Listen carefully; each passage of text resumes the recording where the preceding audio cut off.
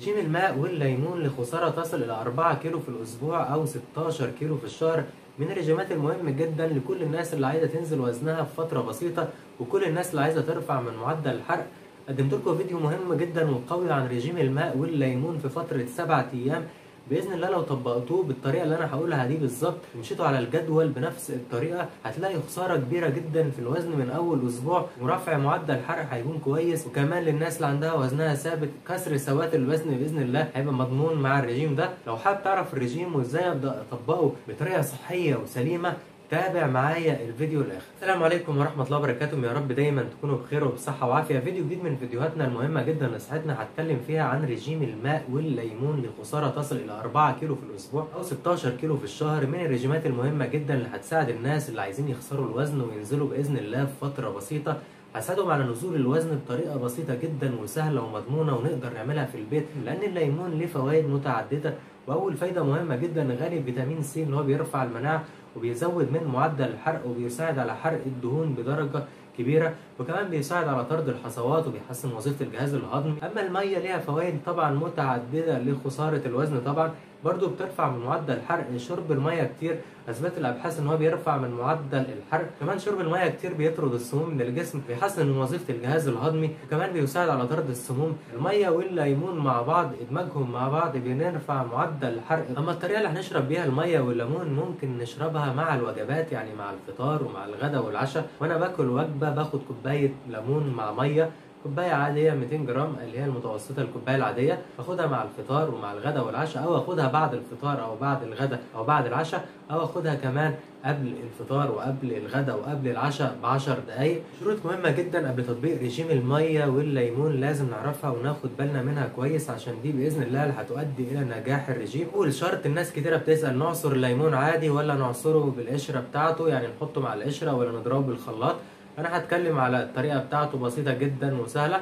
بجيب الليمون ممكن اعصره مباشره على كوبايه الميه، او اعصره واسيب القشر بتاعه، في كلتا الحالتين مش هتفرق. بس اللي هيفرق معانا حاجه واحده، وده الشرط الثاني المهم جدا كل الناس تاخد بالها منه وتعرفه. مهم جدا نعرف ان فيتامين سي بيتكسر مع التسخين الكتير. ومهم جدا نعرف ان احنا لازم لما نيجي نعصر الليمون او حتى نحطه مع القشره، نعمله على ميه فتره او ميه دافيه، عشان نحافظ بدرجه كبيره على فيتامين سي ونرفع من معدل الحرق. الاسناك اللي بين الوجبات هشرب برده ميه بالليمون، او ممكن اخد كوبايه من عصير الليمون الفريش مضروب في الخلاط، ممكن اضربه بقشره واشربه. دلوقتي هتكلم عن جدول رجيم الماء والليمون لخساره 4 كيلو في فتره 7 ايام باذن الله. اول يوم بتاعنا في الفطار هيبقى عباره عن قطعه جبنه قليله الدسم، قطعه جبنه قريش او جبنه لايت قليله الدسم بمعدل 3 أو 4 معالق جبنه.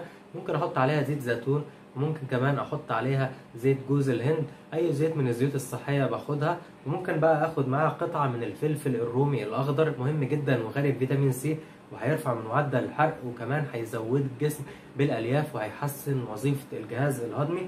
وكمان اخد معاها كوبايه 200 جرام، كوبايه عاديه ميه، واعصر عليها ليمونه، وممكن احط معاها القشره او بدون القشره. بعد كده الغداء بتاعي هيبقى عباره عن طبق سلطه، ببدا فيه الوجبه عشان ارفع من معدل الشبع بدرجه كبيره جدا. وبعصر على السلطه ليمونه. السلطه فيها كل انواع الخضروات، فيها جزر وفيها خيار وفيها طماطم وفيها بقدونس وفلفل رومي وفيها فلفل الوان، فيها كل انواع الخضروات على قد ما اقدر. ممكن اضيف عليها معلقه خل تفاح صغيره، وباخد معاها طبق من السبانخ. السبانخ مهم جدا وغني بالحديد وغني بالالياف. اخد سبانخ معاها، طبق سبانخ مطبوخه عادي بطماطم ومحطوط عليها معلقه زيت زيتون صغيره. باخد معاها شريحه قد كف الايد من اللحم المشوي او اللحم المسلوق. وباخد معاهم كوبايه من الليمون مع الميه برضو. والعشاء بتاعي في اليوم الاول هيبقى عباره عن كوبايه من الزبادي، كوبايه زبادي قليله الدسم مع تفاحه خضراء او تفاحه صفراء، وبرضو مع كوبايه ميه بالليمون. اليوم الثاني الفطار بتاعي فيه هيبقى عباره عن بيضه مسلوقه او بيضتين متوسطين الحجم مع حزمه من الخس او حزمه من الجرجير مع كوبايه ميه بالليمون. الغدا بتاعي هيبقى عباره عن طبق سلطه كبير،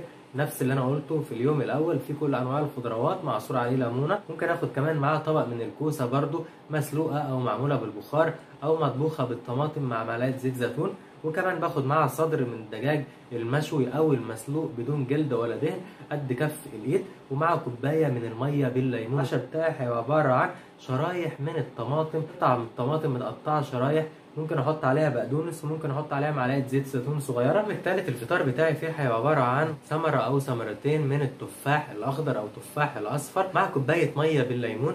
والغدا بتاعي هيبقى عباره عن سلطه خضراء في كل انواع الخضار مع بطاطسايه مسلوقه، ممكن احط مع البطاطس كمون، وممكن كمان اضيف عليها توم، وممكن اضيف عليها خل تفاح، وكمان ممكن اضيف عليها عصير ليمونه. وباخد مع ده كله قطعتين من الكفته المشويه مع كوبايه من عصير الميه على الليمون. بعد كده العشاء بتاعي هيبقى عباره عن كوبايه من الزبادي او الروب قليل الدسم. اليوم الرابع الفطار بتاعي فيه هيبقى عباره عن قطعه جبنه بمعدل 4 معالق جبنه قليله الدسم مع قطعه صغيره من الطماطم متقطعه، يعني جبنه بالطماطم ومعاها معلقه زيت زيتون. وباخد معاها بيضه مسلوقه وكوبايه ميه بالليمون. بعد كده الغداء بتاعي هيبقى عباره عن سلطه خضراء مع قطعه من التونه متصفيه من الزيت معصور عليها ليمونه، ممكن احط عليها بصل، ممكن احط عليها برده بقدونس، عليها فلفل، اكتر من الخضار مع التونه، باخد معاها كوبايه من الميه بالليمون.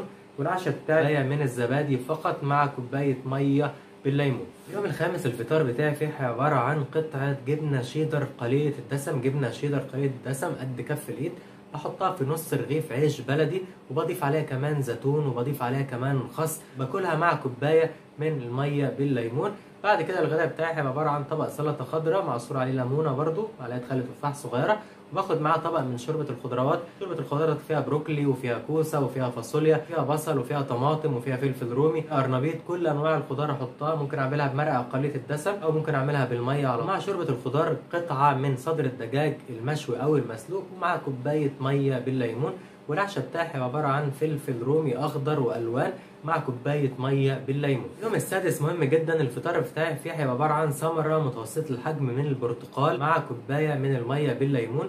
الغداء بتاعي هيبقى عباره عن طبق سلطه خضراء مع سمك مشوي فقط. والعشاء بتاعي هيبقى عباره عن تفاح مع برضو ميه بالليمون. اليوم السابع واليوم الاخير الفطار بتاعي فيه هيبقى عباره عن خضروات فقط، شرايح من الطماطم مع شرايح من الفلفل الرومي مع كوبايه ميه بالليمون.